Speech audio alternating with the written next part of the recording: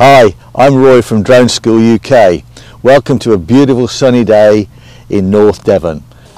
Let's look at ActiveTrack. Now when we turn ActiveTrack on, you can do it in two ways. You can draw a box around me like I'm going to do now, a green box, and it enables me and targets me, and you've got three things up. You've got ActiveTrack, you've got Spotlight, and you've got point of interest. Alright, and if I click on that at the bottom, it'll expand that box. Now I can actually target myself by pressing this left button over here on the left hand side. You can see it goes white. If I press it again, it's gone to and that's enabled me, and you'll see that it's got a target on me now. That's called subject scanning. So I can draw a box or I can just subject scan myself. But it's got me now, and Spotlight mode we've looked at before. It's the same on every drone from Mini 3 upwards, Mavic 4, Air 3, everything else. Spotlight is really powerful. As I walk around, the drone follows me. It's like having a tripod in the sky. If I walk towards it, the camera moves down, and I'm always the target. The great thing about Spotlight is I can move the drone away from me, I can move it up, I can use all the stick movements. If I want to go to the left, the drone will carry on going around me like it does on the circle. Okay, so it's on the centre of attention. All I'm doing is pushing right stick to my left, and the drone is going around me. You can see I've got the speed. I can either speed it up or slow it down, and it's literally my own point of interest using the Spotlight mode. If I now click on this and go to POI and come in a bit closer, point of interest is what we've talked about earlier.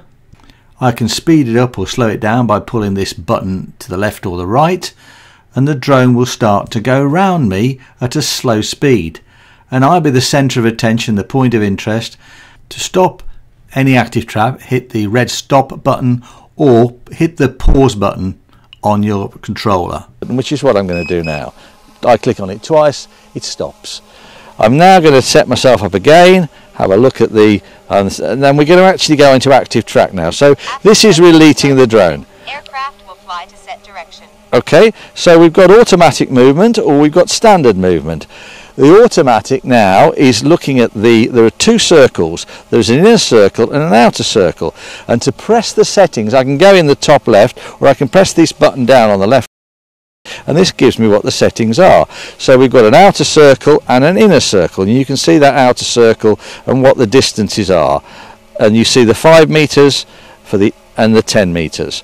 Alright, so the outer circle is 10 meters, the inner circle is 5 meters, the inner height is 4 meters, the outer height is 7.5 meters. Let's come out of that, we'll come back to the screen, and you can see that the drone is trying to go behind me in an automatic way. So if I walk up here now, the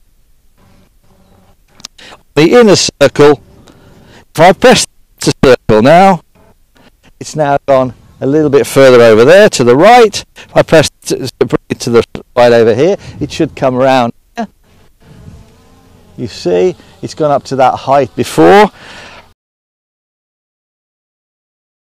If I press the inner circle behind me now, it should come round and down.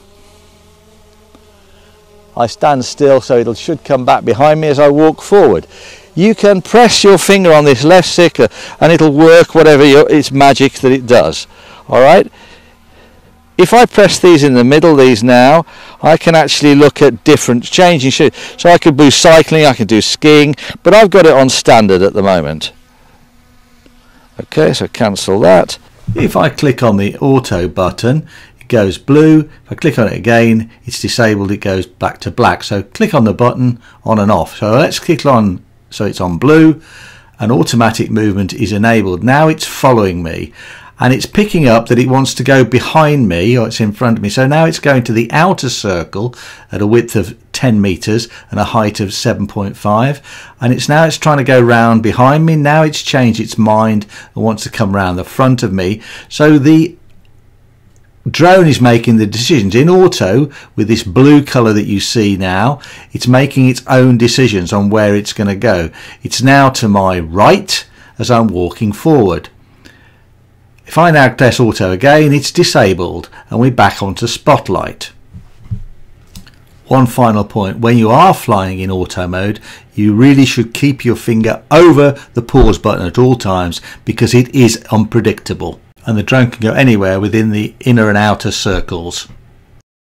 On the final point on the ActiveTrack, if I disable this pointing out, if I now point the drone at the car, take that off, push it towards the car, okay, and I draw a box around the car, you'll see that the drone recognises that that's a car, and it would track like any form of car. If I drove along, it would track me.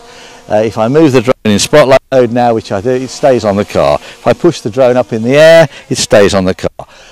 You can track vehicles, you can track bikes, you can track dogs, whatever you want to track, it'll pick it up. Hope that's helpful. Happy flying. Bye for now. If you enjoyed this video, then subscribe to the channel or watch the next video in the playlist or the new videos that we've just recently downloaded.